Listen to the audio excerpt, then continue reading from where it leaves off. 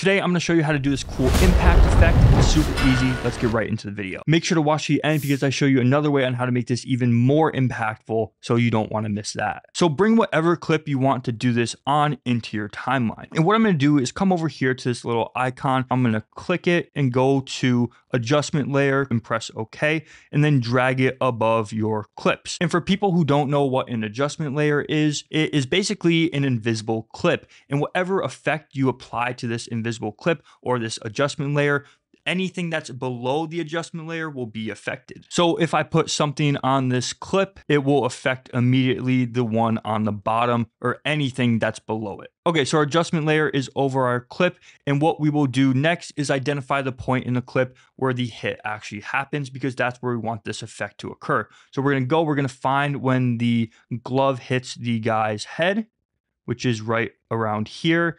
And this is where the effect is going to start. So now you can trim your adjustment layer over to here, and I'm gonna count 16 frames from this point. And I'm just using the keys on my keyboard to move frame by frame. So you go 1, 2, 3, 4, 5, 6, 7, 8, all the way to 16. Or if you press shift while also clicking the arrow, you will move 5 frames at a time. So our adjustment layer is 16 frames. I'm gonna click on it, go to effects controls, and then go to my effects window. And then I'm gonna go to search and search for the transform effect and just drag it onto your adjustment layer. And now you'll see in the effects controls panel up here, we have the transform effect selected. And now you can move the clip around just by adjusting the position. So to do the actual effect, make sure this is at the very start of your adjustment layer. You can see here my playhead is at the very start, and I'm just gonna keyframe scale at 100.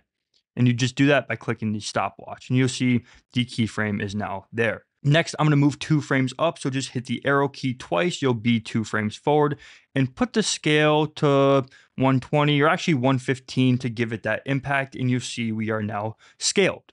Then I'm gonna move 3 frames forward, 1, 2, 3, and then keyframe it back to 100. Or you can also just hit this reset parameter button. It'll bring you back to the original 100 scale, which is the default. So now that I have this, I'm just gonna select all my keyframes, right click, and you could do either Bezier or just put ease in. I like ease in, and it will just make the effect a bit smoother. So that is the main effect so far. We have this impact happening. You can see the scale adjustment. But now, like I said, we can add motion blur as well. So to do that, you'll go back to effects controls, go to where it says use composition shutter angle, and make sure that is unchecked. And bring your shutter angle all the way to 360, and your shutter angle is what gives you that motion blur. And now you'll see we have motion blur with the zoom in. And now we have this super nice effect. You can duplicate it by hitting Option, clicking and dragging the layer. Option if you're on Mac, or Alt if you're on PC. Now you have this any single time you want it. You just click and drag, duplicate it over any part of your clip you want this to happen. But before we get into the next part of the video, I just want to remind you guys that we are posting one new tutorial every single week from now on. So if you want to learn new techniques and ideas, make sure to subscribe, comment, so you don't miss a thing. Back to the video. So let's make this a little more complex, more of a shake, more powerful than this at least. So I'm just gonna move these out of the way. I'm gonna put them over here, and I'm just gonna go drag the adjustment layer that we made earlier on top of my clips again.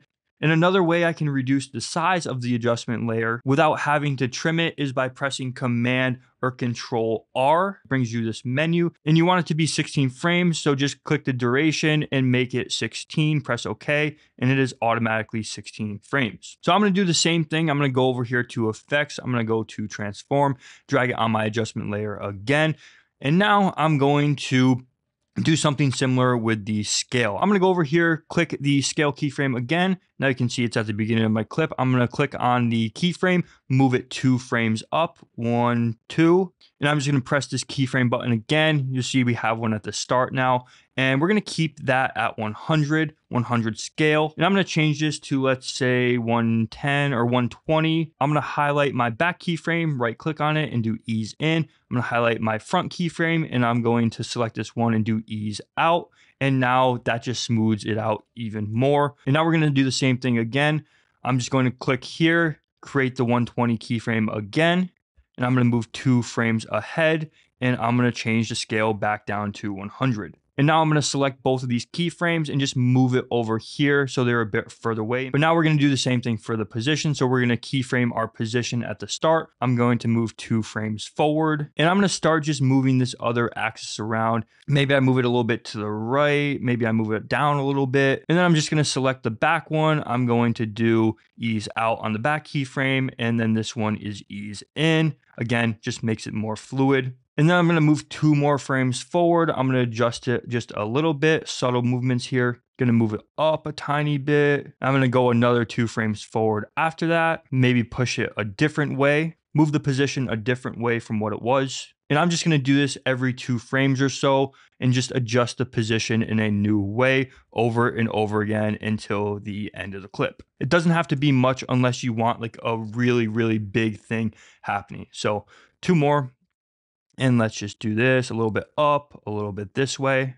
And then at the very end, we're just going to reset it using this back button so it goes back to the normal position. Now you have your last keyframe. So now let's watch what we just did.